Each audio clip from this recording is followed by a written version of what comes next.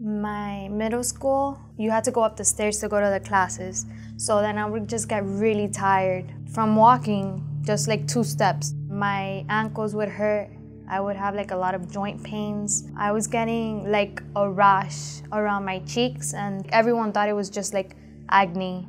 There was this one time where I had like major trouble breathing. So we came here through the ER and that's when they found out that I had lupus.